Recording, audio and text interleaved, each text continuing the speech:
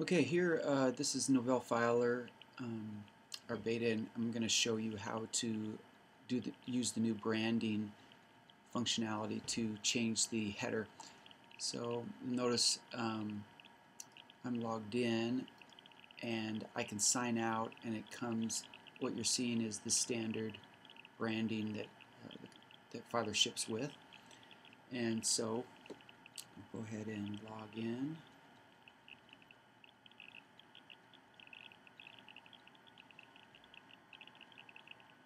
Once I'm logged in, I can go to the administration console. And once I'm in the administration console, down at the second bottom to the list, you'll have site branding. If I select site branding, you'll notice that it's select the Novell Filr branding image that it's using, and that image right there is the one that shows up in the upper corner. So a simple way to rebrand is basically just to use images. And so what I'm going to do is I'm going to say use no image in the upper part here, and I'm going to select my own background image. So what I'm going to do is I'm going to upload those. I'm going to bring that over here, and I'm going to upload a couple files. So I'm going to browse to get this RCP1. Open that one. RCP that one. Let's get a couple more here. That one. And one more. Got it. And I'm going to upload those files. Okay. So now, in any of these lists, those ones that I've just uploaded will show up in the list to be able to be used in any position in the branding. So I'll go ahead and turn that off again, and I'm going to select a background of the buildings 1 right there. And you'll notice also that I can control the sign-in dialog as well right now. So I'll go ahead and change that as well to this login image that I've created, and I'll say OK. And so you'll see immediately the branding header changes. Now I need to refresh, and what happens is when I refresh, it will size to the actual image size, or at least the height. And so what I've done is I've put in a new branding image, and I already had my new company name in there. And so simply by changing the image, I can change the branding look of Novell Filr. You'll notice also that the action buttons that are in the header, they stay to the bottom of the height of the header. So no matter whatever image you put in, that's where your action buttons will go. They'll always stay at the bottom of the header. And now if I go in and look at the sign-in dialog here, it also has the new header on there. And so I can sign in.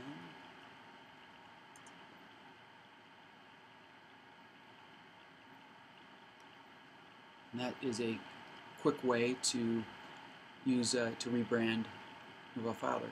Now there's also, if you notice, I'll move my thing over here. The size of my image that I put in there is only 120 or 1200 pixels wide, and so when it gets to the end of the image, you'll see that it goes to gray. If you want that to be a seamless image, all you have to do is just sample this color on the end of your image. So I've got this little tool here that I can use the eyedropper right here, and I can go click on that, and it will actually give me the color right there. And when I go into the color picker, I can see that color that I've selected there. So I'll copy that, close that down, and so let's size that over now again so you can see the whole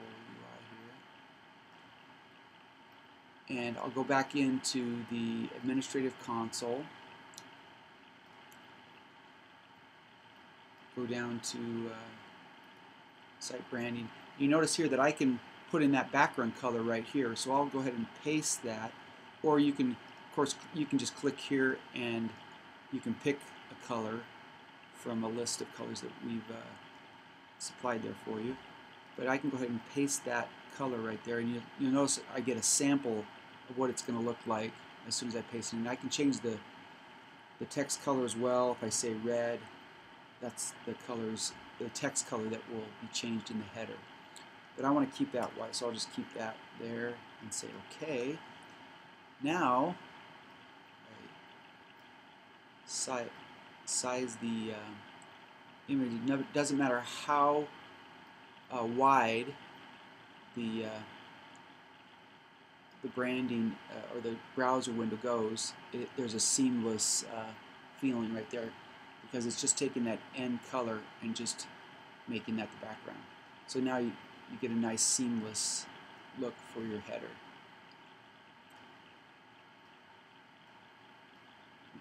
Get this all centered again for you here.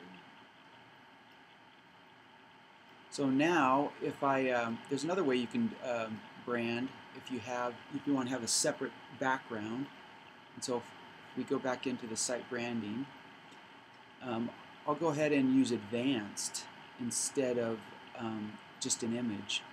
And so I'm going to change. I've got another image right here that is just the buildings only. So I can click that and say OK. And you notice it's just the buildings. And so I've got a nice image there, but really no name of my company or anything like that.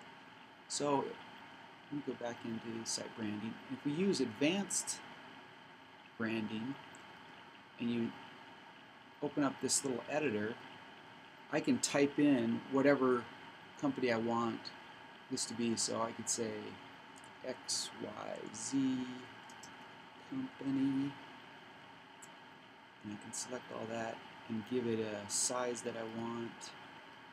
And when I just take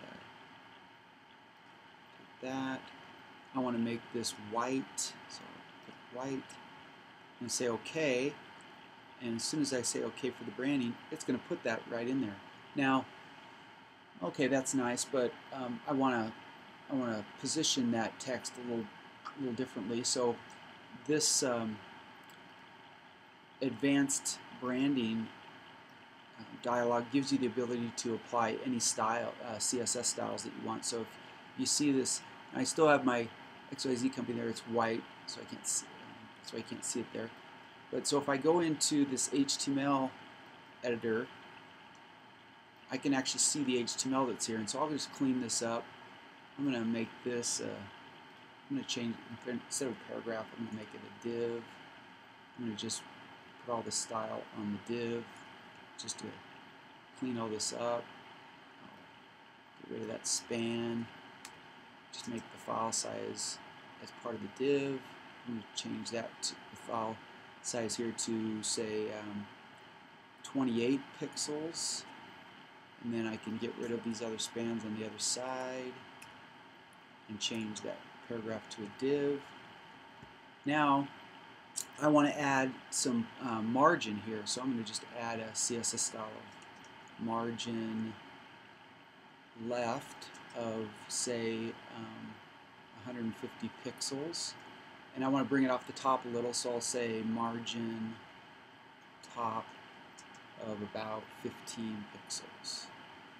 And if I update that and say OK, OK in the branding, it took on those CSS styles that it moved it over, looks like 150 pixels and down 15. And so you can go back in and continue to edit that if you want. I'm over here, so go here, back into editing, HTML. And I want that to maybe come over a little bit more, so I'll say change the margin left to 200, and I'll go top maybe about 25 pixels. And say OK, OK, OK, and there it is. And so I'm using a background and the advanced CSS styling to create new branding for my Novell Filr.